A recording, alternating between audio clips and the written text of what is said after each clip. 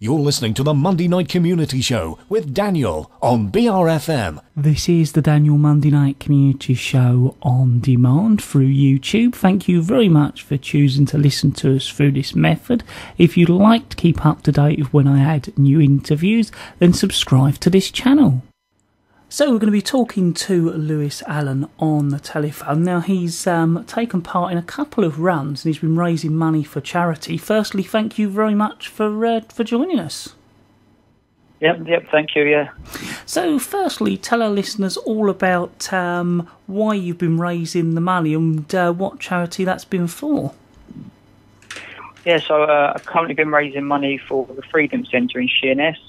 They help people with all ages, with all kinds of disabilities, get through day-to-day business, learn new skills. Now, it's a local-based charity on the island. They've helped my mum out for many years because she had a stroke quite a long time ago. And, yeah, they've been helping out, very helpful. So I just wanted to show them appreciation and raise them as much money as I can. Done the Island 10-mile run, and I've done the Wimbledon half marathon. So what was it like doing the Wimbledon half marathon first of all? Tell the listeners about that and how it went. Yeah, well, it was quite a hot day. My mate came along with me. Went really well, got quite a good time. I come 85 out of 600 and something people. So I've done quite a good time in an hour and 40 minutes, 13 miles, done pretty well.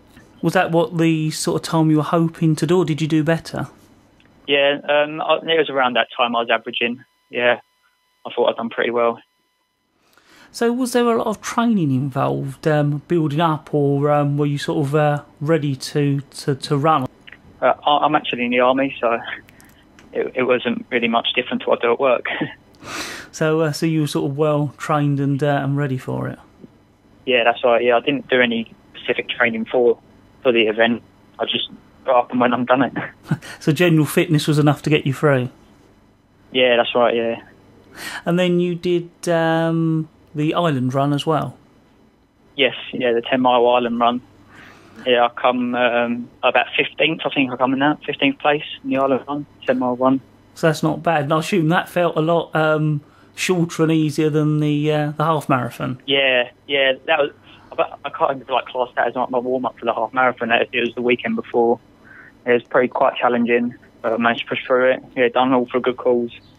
So just refresh our listeners the good cause you were doing it for, and also I think you've got a Just Giving page that's still open at the moment, I understand. Yeah, that's correct. I set up a Just Giving page, been showing the link around on Facebook. Just got to click on the link and you can donate with whatever you can afford, even if it's a 50p, £1, anything. Every little helps.